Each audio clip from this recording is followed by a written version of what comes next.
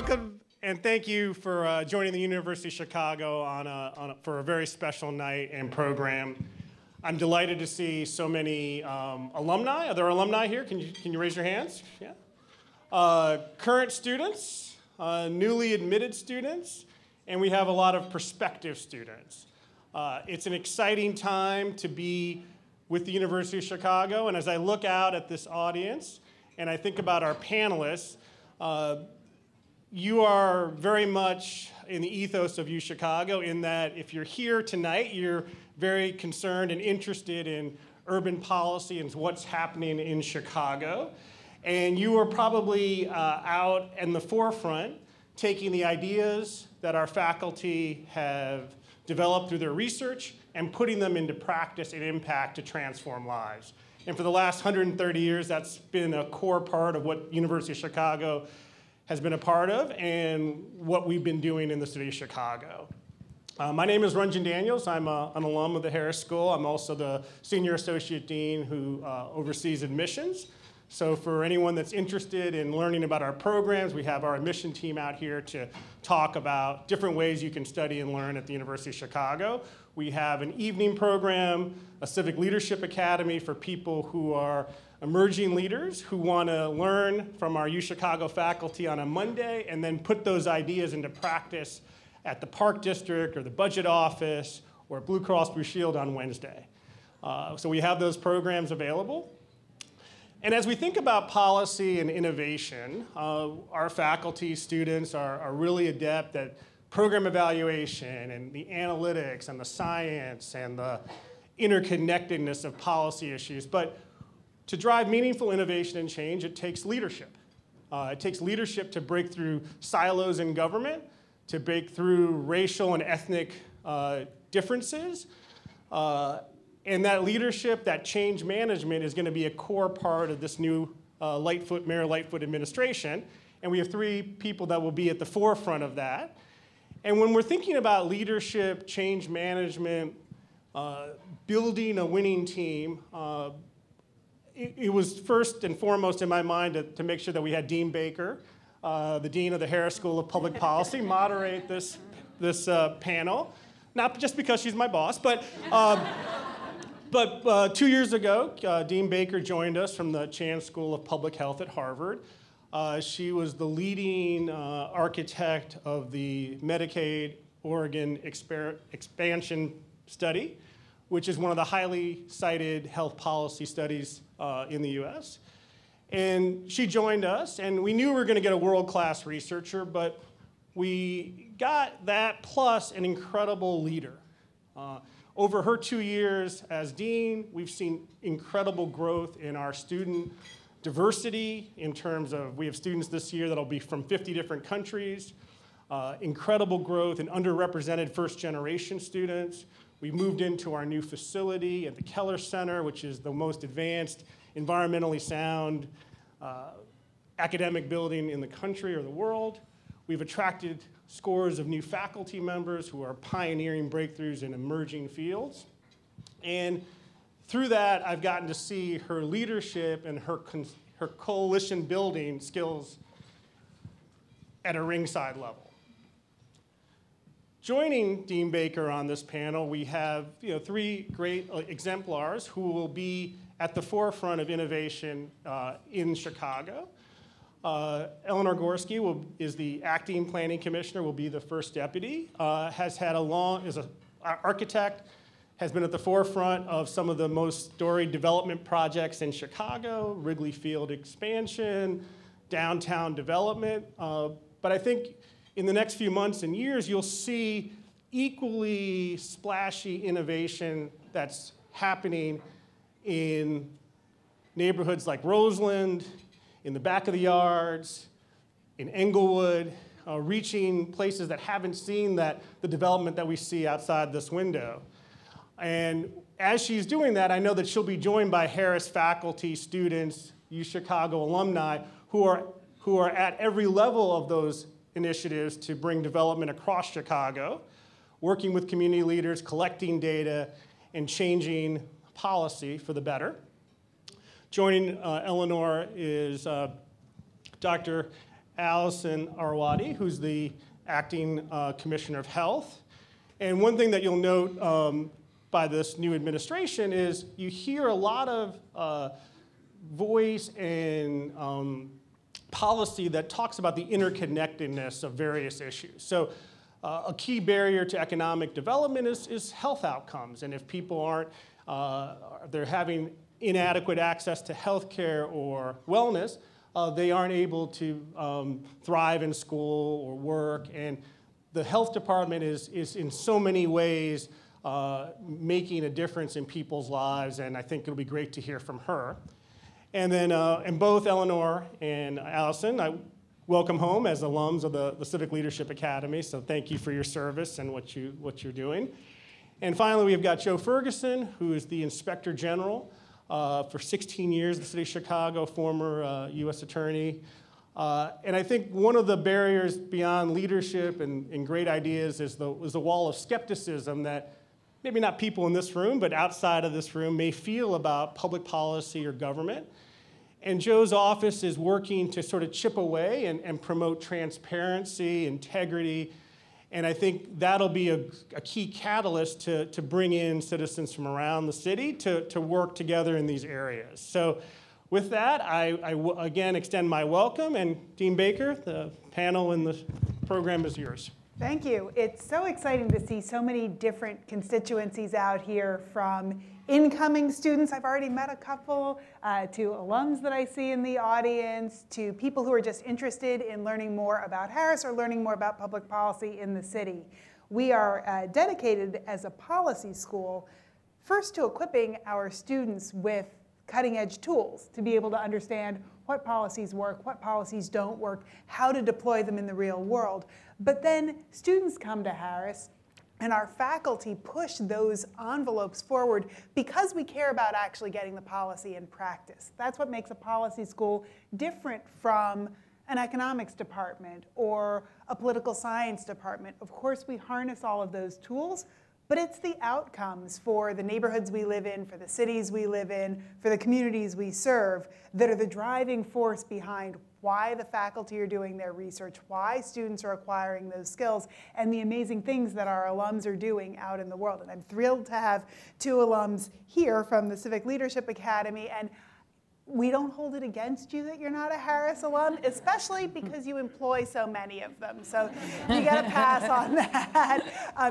But I'm thrilled to be able to talk with you and share with our audience both your own career paths and how you got to the important positions that you're in, and what you see as some of the exciting things you're going to tackle in the coming years, some of the challenges, some of the exciting opportunities in the city that you're dealing with, and that maybe people will have a chance to join you in addressing in the coming years.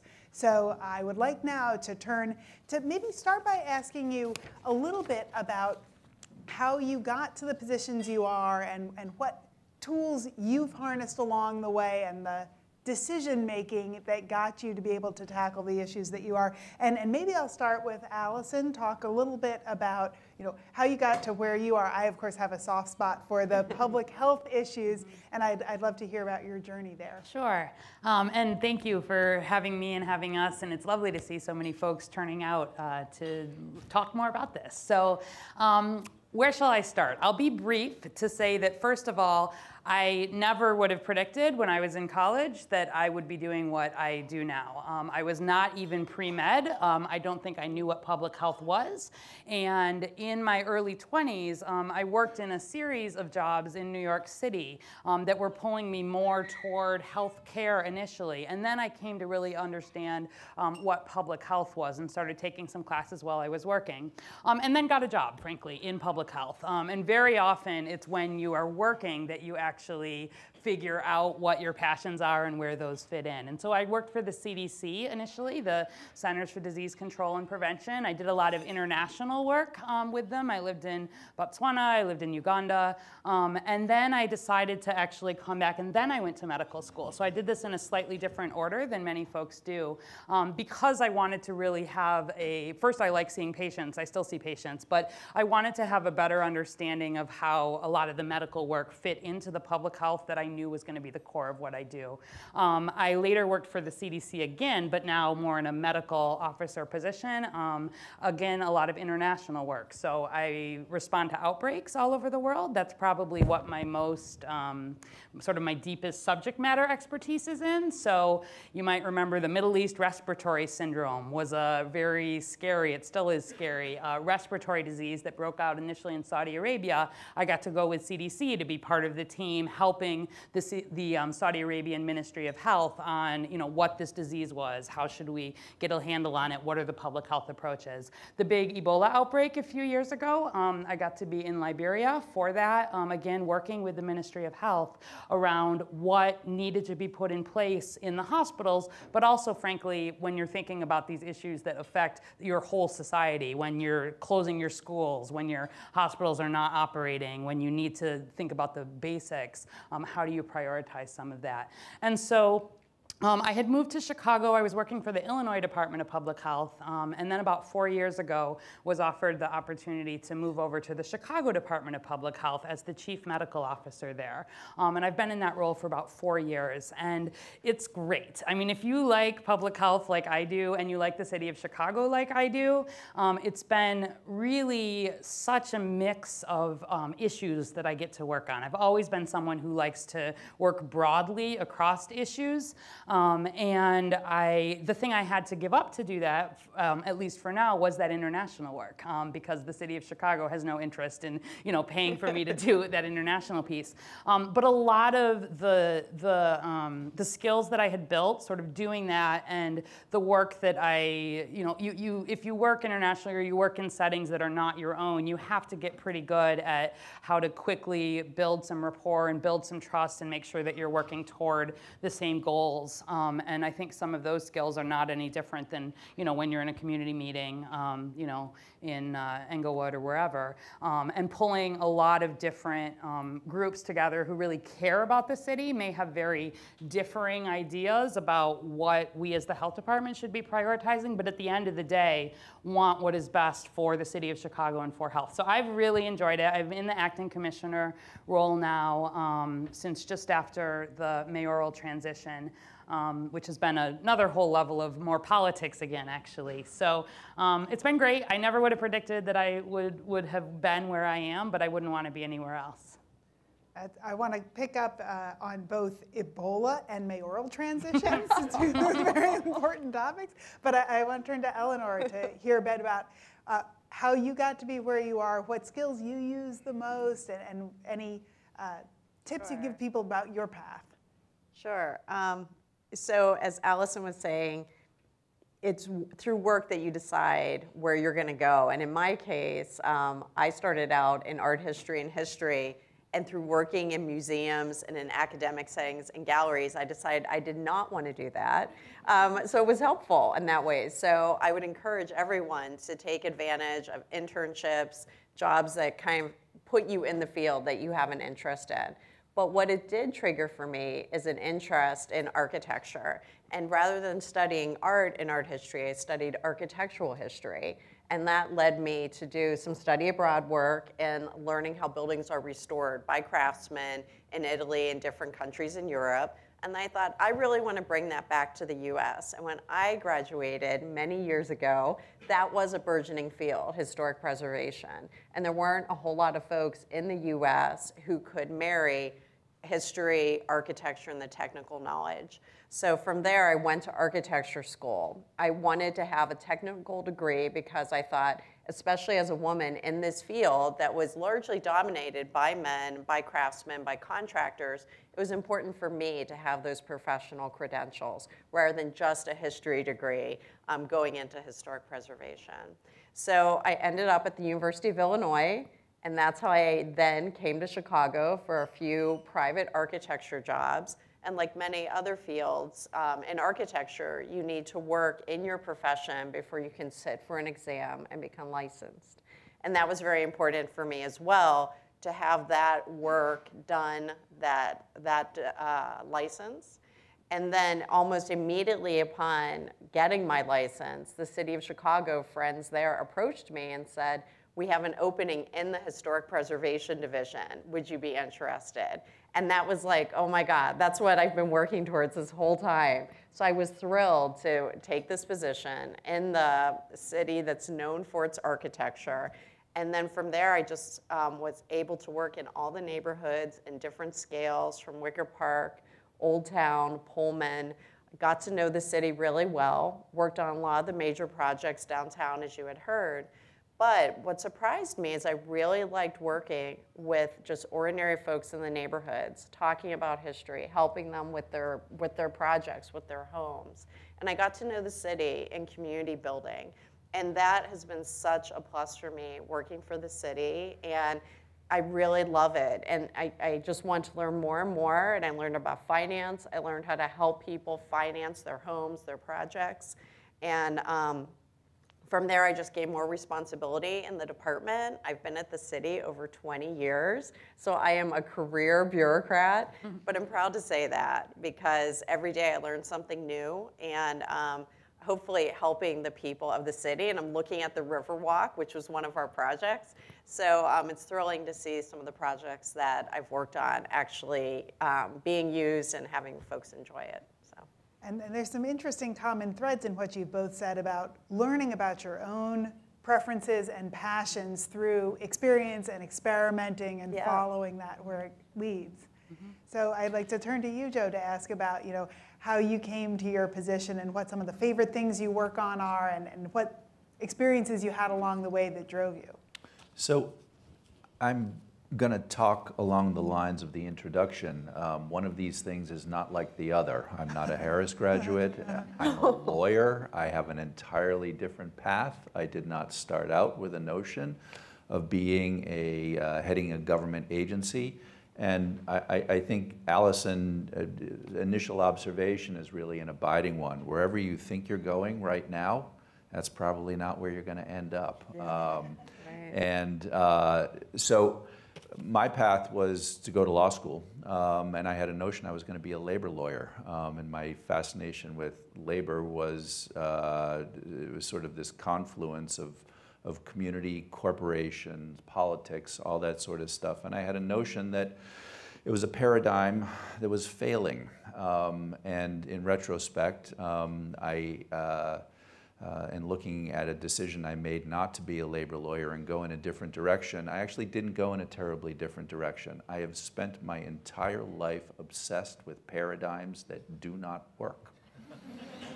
And after law school, I became eventually a federal prosecutor for 15 years, and it's a fascinating place, a fascinating vantage point on the human prospect, because what you're looking at every single day and dealing with are, at an individual level, things where the paradigm did not work. And quite often, that would be, and a lot of the work that I did was major corporate fraud, financial fraud, program fraud in the federal government. And to make a good and effective case, investigation, and prosecution, you have to understand a little bit of the system within which the misconduct actually occurred. And so inevitably, you start to understand some of the shortcomings that may exist, say, within a major program. And as a lawyer, and being a lawyer means you're smarter than everybody else, and you're not in the least disinclined to hold your opinions back. You would tell the people within the agencies and running the agencies and programs, hey, look, there's some problems that we've seen along the way. And the response typically is, thank you, Mr. Lawyer, why don't you stick to your job and we'll take care of ours. And in the context of doing that work, I came to work with actually a fair number of federal inspectors general, and came to understand that IGs operate in a very, very unique place in government and in society with a unique structure. The typical inspector general, fully empowered and authorized, undertakes two forms of activity. One is investigative, to identify the malfeasance, to recover money, and to remove bad actors from the system. That's one side of it. But the other side of it is performance audit, government performance audit specifically. And the reason that those two things came to be housed under one roof is exactly what I just said with respect to being an investigator and prosecutor. In order to understand the crime that you are investigating and about to prosecute, you have to understand the context, and where the context are systems and in large institutions, you come to see their failings. But you don't have the expertise to actually know what to do about that, to actually assess really what the underlying problems may be. And in the context of an IG shop, that observation goes to the other side of the house, government performance auditors. And we hire lots of people from the Harris School to be performance auditors, and I'll talk about why later. But those folks, you know, they will scope out an audit to look at a program or an operation, and they will find indicia of potential risks and possible wrongdoing, but they're not investigators and prosecutors, and so they send that to the investigation side. And these two things in dynamic can bring about outcomes where the bad actors are removed and systems are actually fixed to prevent those negative outcomes in the future. And that is something that fascinated me as a prosecutor, and singly as a prosecutor, as a lawyer generally, in the context of the Inspector General work, it is that unwillingness to submit to paradigms, existing paradigms, that I don't know where it comes from personally. It's an obsession, but quite often it's the only way to move forward. I remember in college reading Thomas Kuhn's The Structure of Scientific Revolutions, and that has stayed with me throughout. But that ability to be in a place where you get to engage more broadly outside and beyond a paradigm, and I have the benefit that these two people don't have, which is I don't have to run a government bureaucracy. I get to just look at it and look at it from an aparadigmatic perspective and then tell them, hey, there's better ways of doing this, which is fun. So that's an aspect of my path.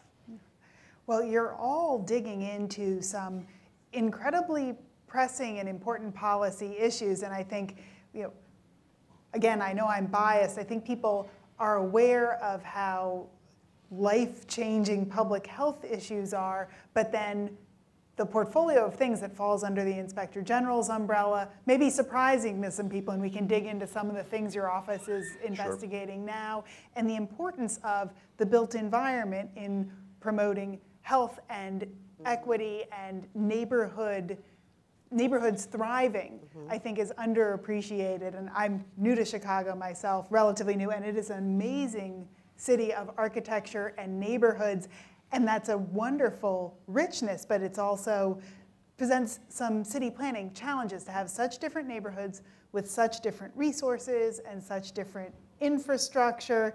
And I know that you've been working on some projects to help neighborhoods thrive, and I'd love for you to share a little bit about the approach that you're taking and what some of the challenges you're wrestling with are. So Allison and I don't know if it was before we took the CLA class, but public health and planning we've started to work together more and more because her shop handles environmental issues.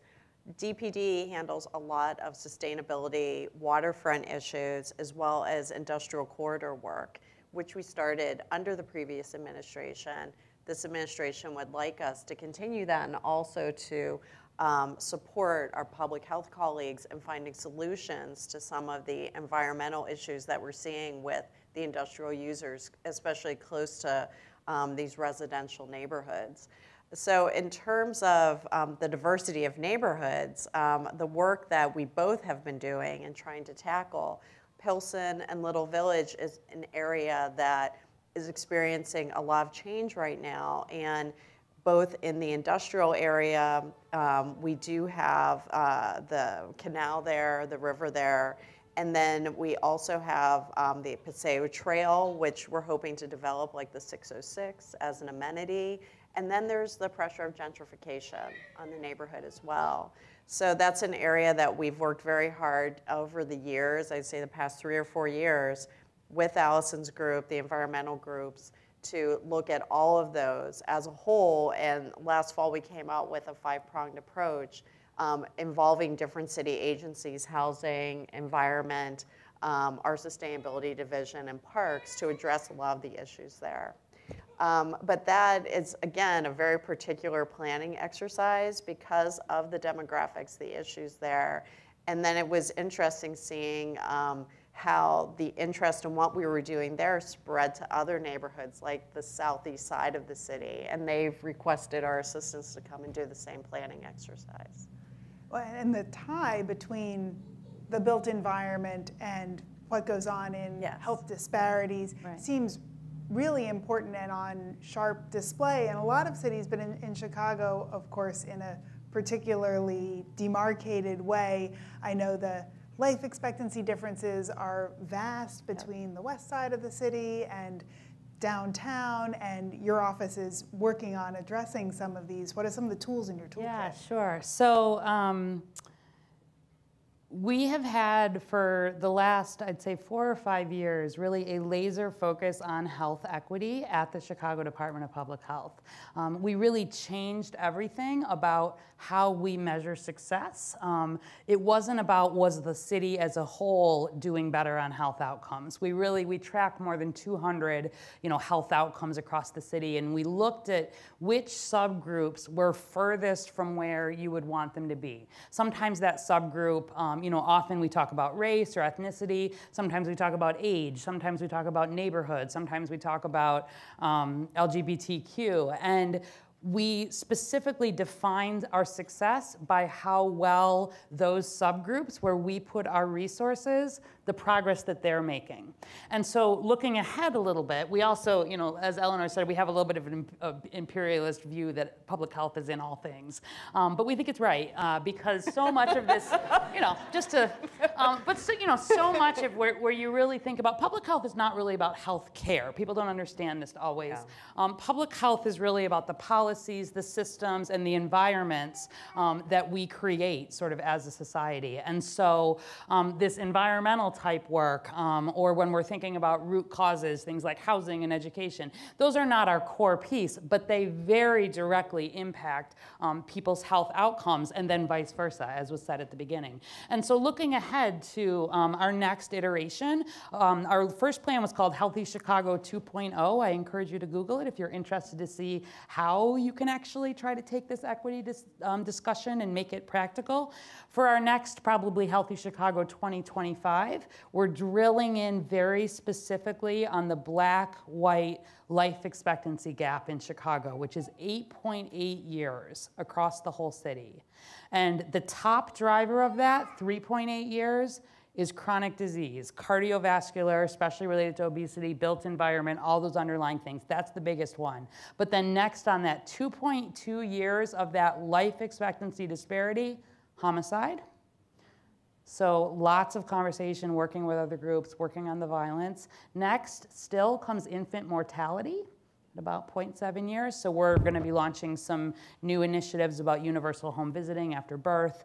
Next, still HIV and infectious diseases. That's something we've been working on like crazy, and we continue to, but we still see such differences in terms of outcomes. And then finally, fifth is the opioid crisis, which is very disproportionately affecting older African-American men here in Chicago. There are more people who die of opioid overdoses than gun violence by hundreds every year in Chicago. And so for our next plan, as we're thinking about these systems, policies, environments, we're putting additional resources into these things, really trying to push on this life expectancy gap as a way of framing and continuing to build on the health equity work.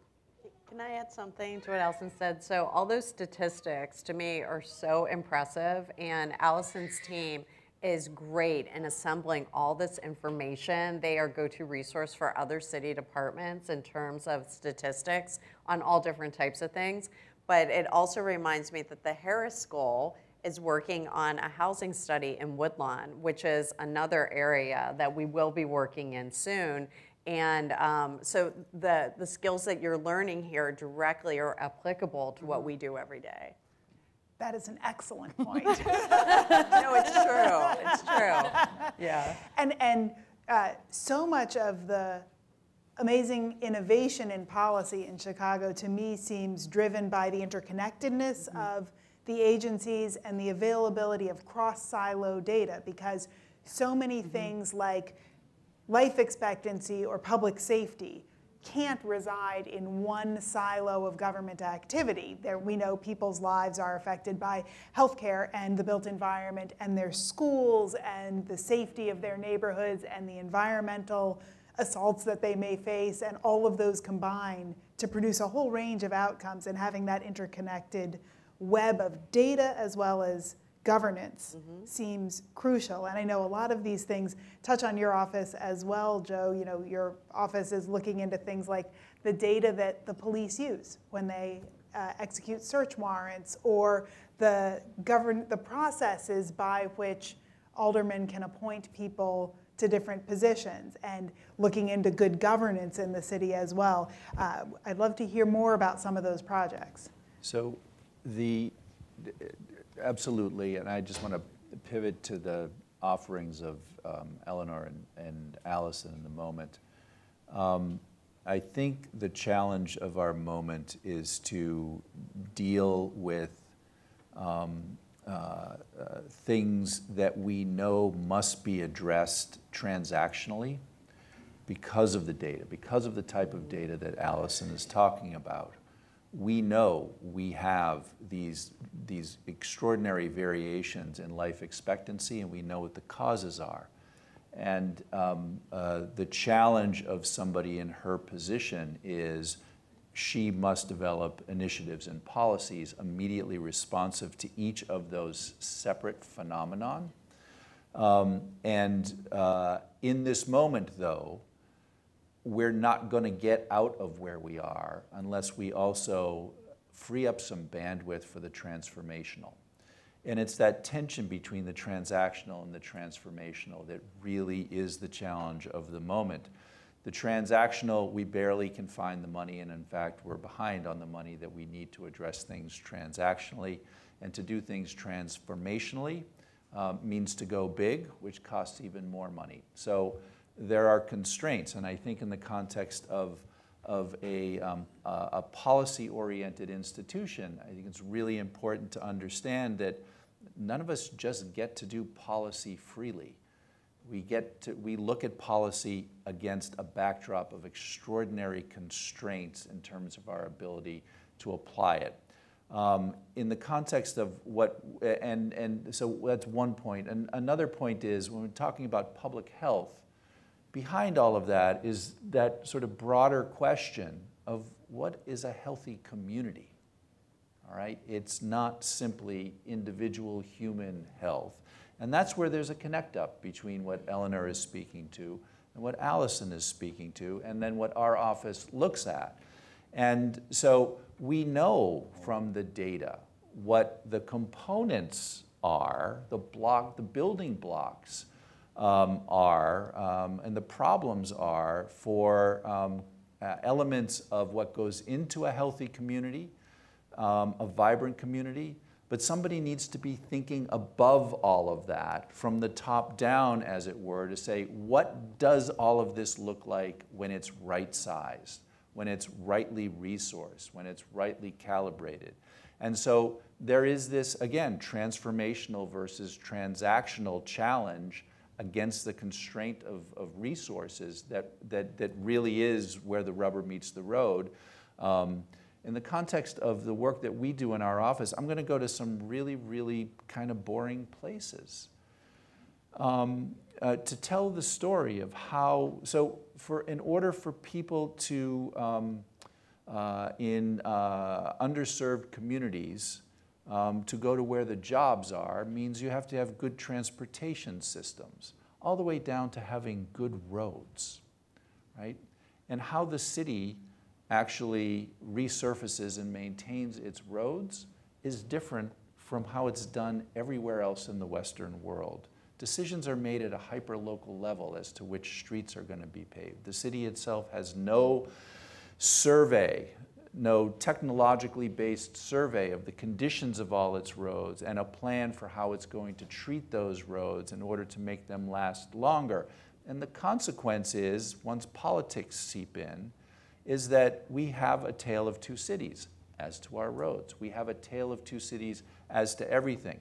And so we generate a project actually looking at how it is that we are resurfacing our roads. And one of the things that we do in a project like that is make sure we bring forward data in a way that actually tells the story that we all kind of know intuitively is the case in our various sort of compartmented ways, but kind of names the elephant in the room attached to data that tells the story of the whole community, of the whole city, that then changes the dynamics of how the discussion is held. It turns discussions from the transactional into the transformational.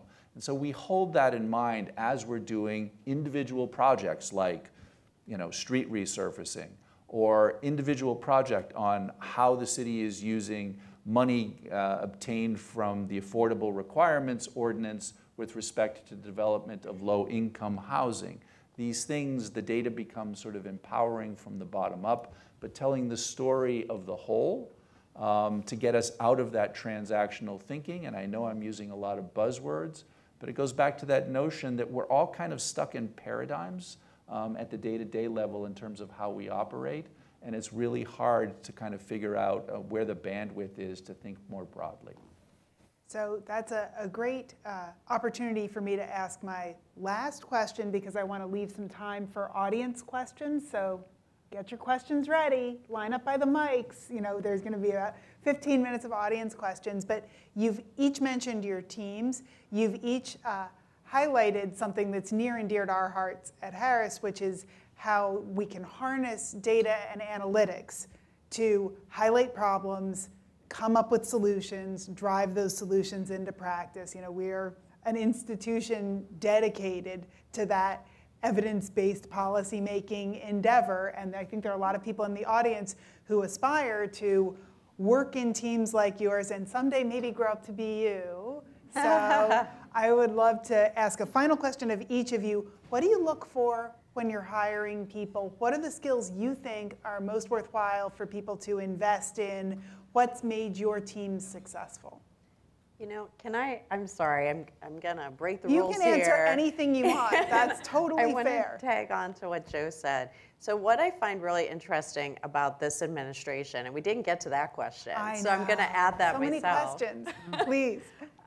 So you were saying there's a difference between the transactional and the transformational, and I'm finding those at this time, and I think because we have such change happening, really colliding. And I was just thinking this morning, and it seems like it's happening every morning now, where we have a project that we're reviewing. And this particular morning, it was an affordable housing project in Logan Square on city-owned land next to a transit stop. So in my mind, I'm thinking of all those different policies that were put together in the previous administration and in this administration, adding density and affordability near transit stops so you can get to jobs, adding affordable housing. But we also have a budget crisis. So this lot in Logan Square is worth a whole lot of money. Do we write down the cost of it to achieve those other policy goals? Or is there a way that we can balance this? So I do find that we're having these debates, but quickly to get to a decision to keep things moving. More so now than we would have previously, where it was just, get it done, this is the direction you're given. We're given more room to do that. So I hope that excites the policy folks here in the crowd that we are doing some of that now, I think a lot more. So to your question as to who I would look for to hire on my team, and I have some of them here, I won't point them out, but folks who are curious and who really question things and can debate and have an opinion. And I hope that as a manager, I provide that environment where people can come in with new ideas, even if you're a new employee. And I would say especially if you're a new employee, bringing those new ideas with you and kind of looking at how we're doing things and looking at it from a different way. And I would say that the skills are even less important than that, because you'll pick that up, but it's your attitude going in and really willing to open yourself up to new things.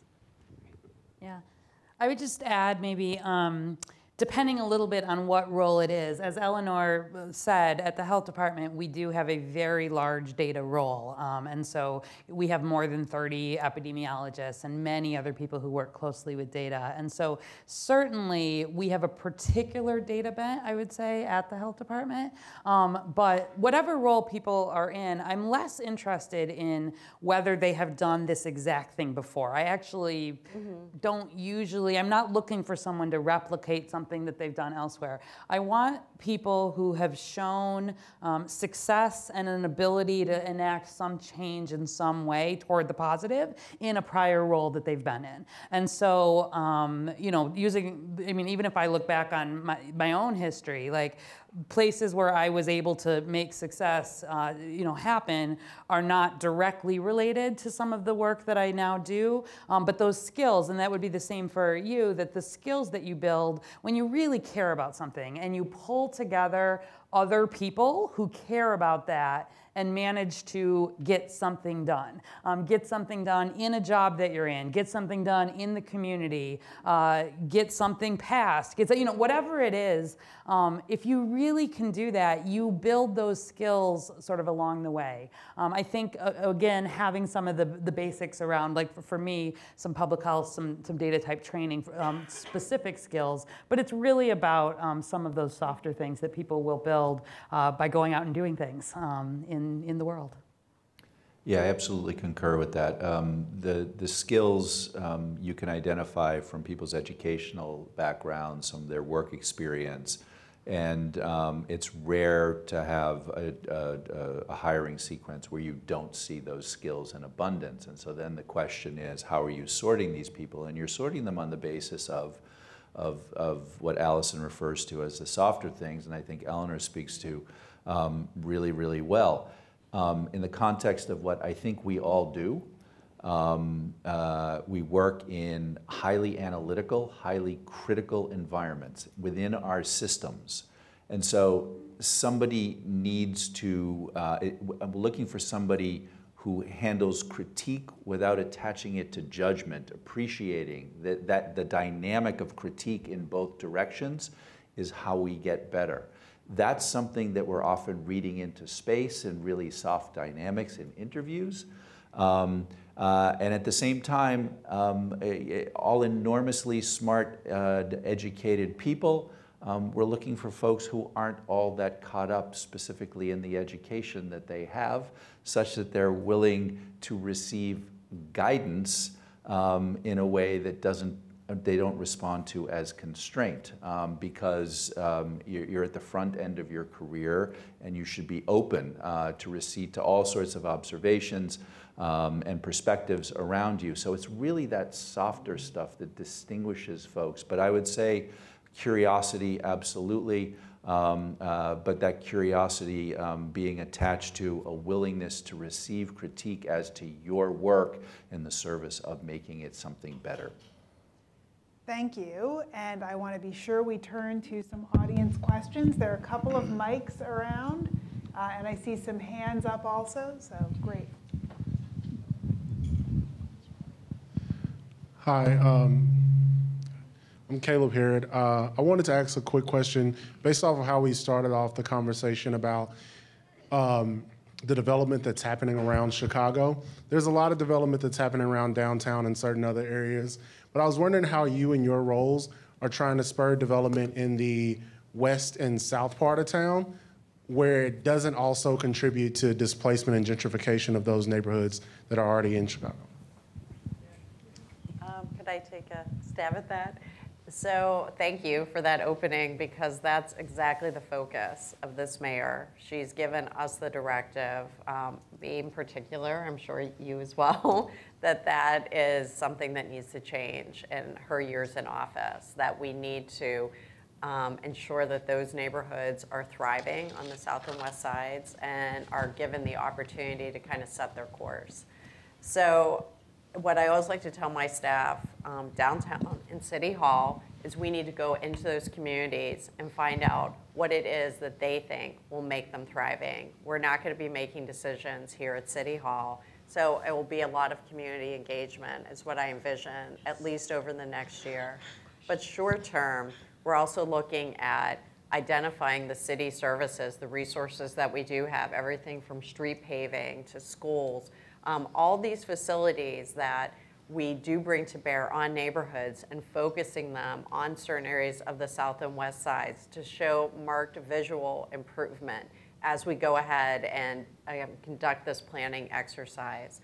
But it's also bringing the folks that work here downtown and have been developing downtown into those neighborhoods. So we're having those conversations as well and utilizing those relationships that we've built through all the development you see here in the near West Loop, near North Side, and asking them, develop funds, develop mentorships. It doesn't need to be a physical manifestation of development in the neighborhood. It can simply be a presence there and a mentoring capability. So we're looking at all those things, but you will see change within the next 4 years. I'm convinced of that. Thanks.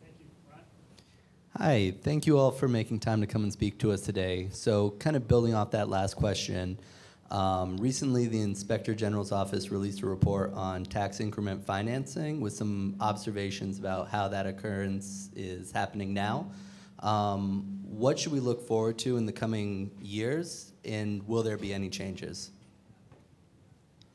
That might be for you. Well, our report said there needed to be some changes, so I think the question would be from somebody else to say what those changes would be. Look,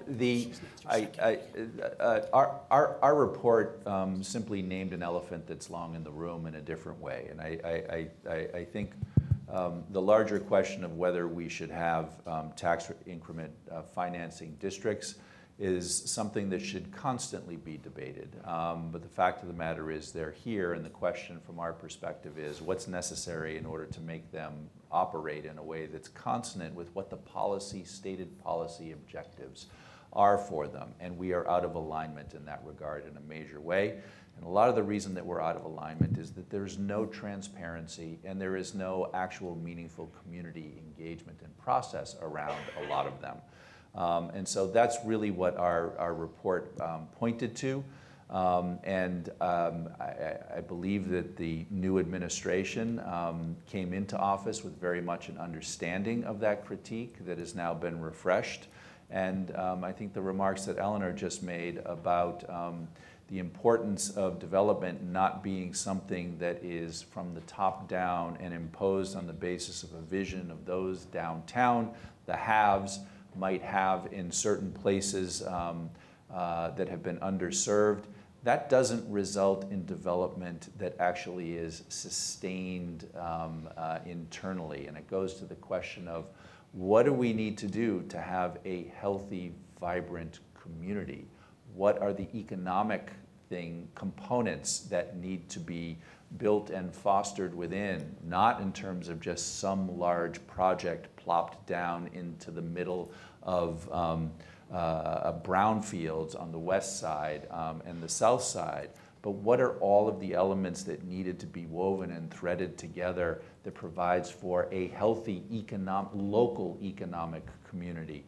And for all of that understanding, it really needs to be the meeting of the sort of the resources from the top with the lived experience of those in the communities. And so a huge part of what it is that we do now involves being out in the community. We have a community outreach and engagement function that actually feeds our decisions about what things that we are going to look at.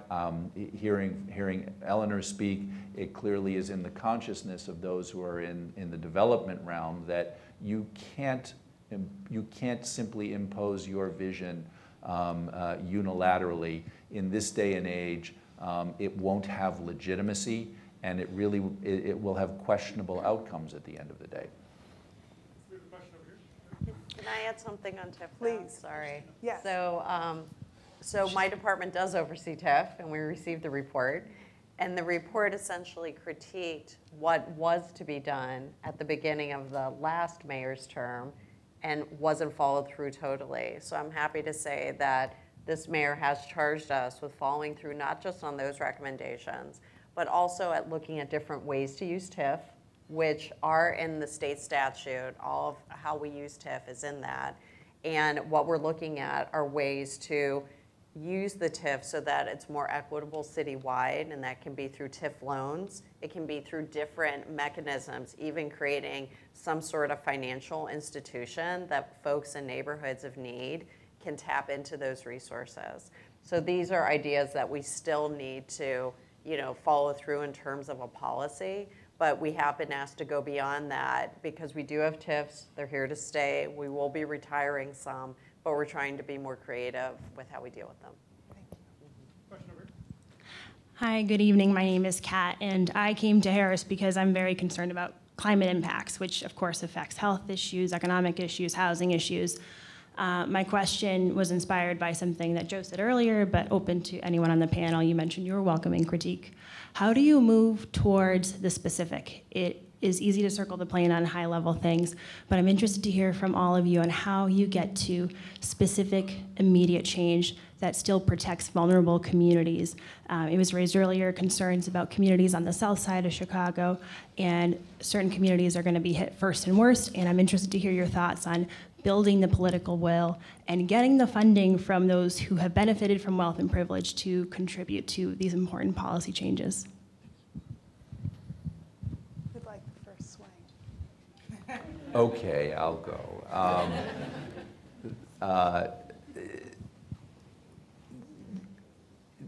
That you're really speaking to our moment right now.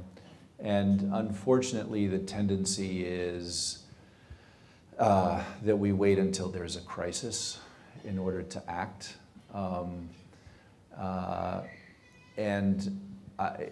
It's my sense that the sense of crisis in many respects, both from the ground up and in the broader sort of global sense of things, is all about us in a way that leaves me hopeful that that our political leaders will be inclined to act before we are in a true state of crisis.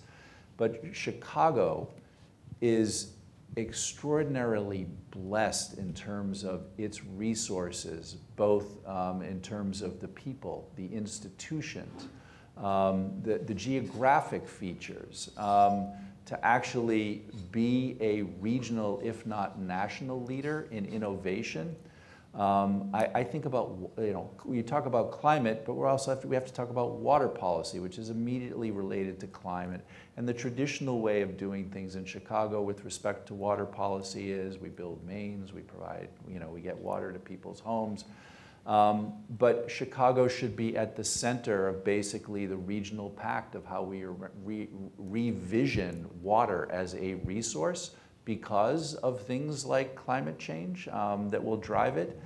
And I know that that thinking exists, and I know that that sense of crisis exists within the policymakers and the leaders within the city. But I think ultimately the political will to go big, where we need to go big, requires an engaged citizenry whose voice is heard and heard persistently, so that we're not waiting for the crisis. Unfortunately, at the moment of crisis, what happens is big institutions decide what's going to happen. Your voice needs to be a voice that is replicated over and over again and in a constant way from the community up in order for, I think, our political leadership to understand they have to act now rather than waiting for crisis.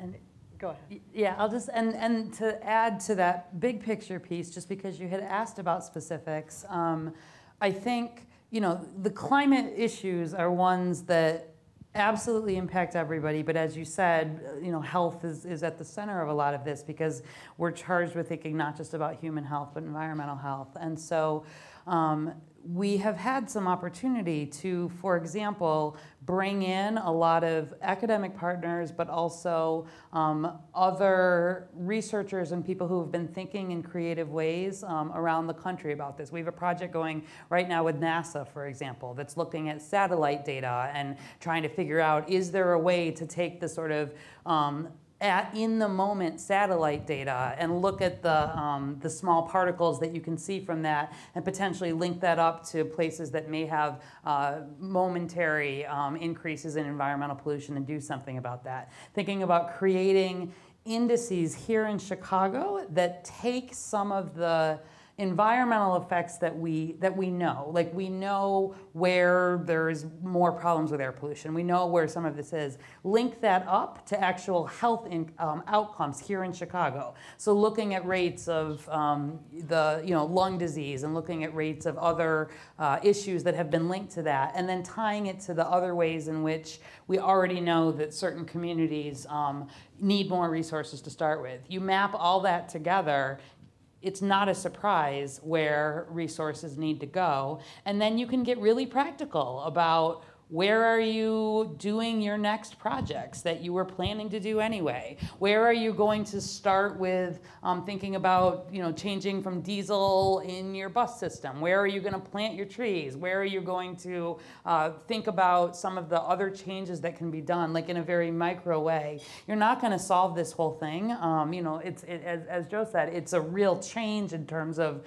priorities at a population level. But I would argue that at an individual level, you use a data-based approach and you start doing things in the areas where you know that there are needs that are climate, but that fit into how climate impacts worse on people who already have other vulnerabilities.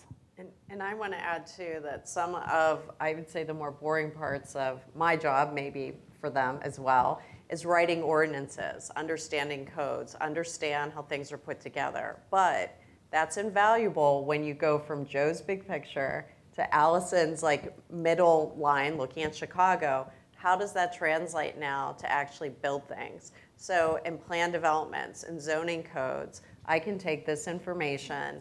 We are a 100 resilient city. This was a plan that was done, completed in May. Take those recommendations and interpret those into the zoning code and ordinances to start having buildings change how they build their buildings to reflect this.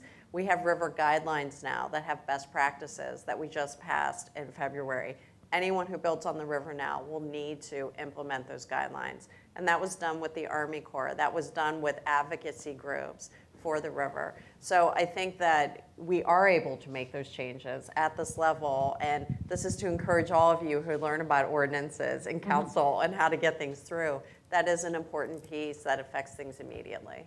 And if I could just add to those points, one of the things that often happens, I think, is that the policy is generated with consideration of politics and what sort of impact it'll make in a media cycle in terms of a reputation of a political leader.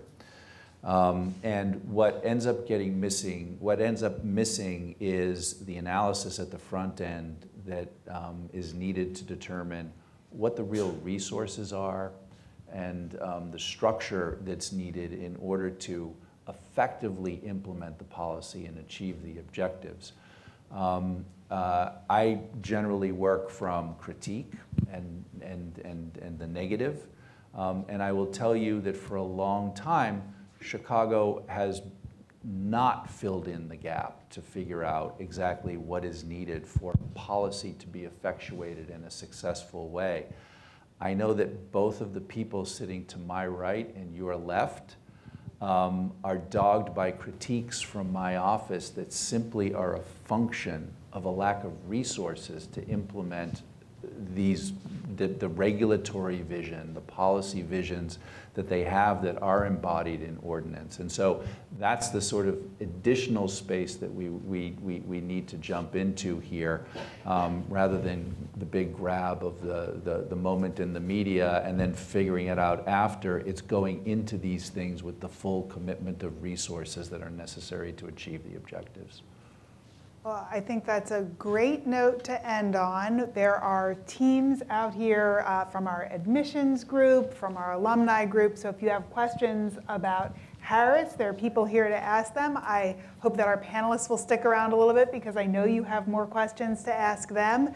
I just want to conclude by thanking you all for being here. It is a really exciting time for Chicago. with a new mayor and a new governor and so many pressing public policy problems, there is a lot of work to be done, and it is heartening to see so many people here who are really interested in engaging in that themselves, let alone at the national and the global level, where the work that we're all dedicated to in bringing evidence-based policy to bear, analytical thinking to wrestle with difficult public problems that fundamentally affect so many people's lives, that work is more important than ever. And so every time I go to a meeting where I see so many people who are our alums doing great work, who want to raise their hands and get tooled up and dive back into the public policy work that we're all dedicated to, I feel slightly less terrified about our future. And so I thank you all for being here, and I hope that you'll join me in thanking our wonderful panelists for sharing their work with us.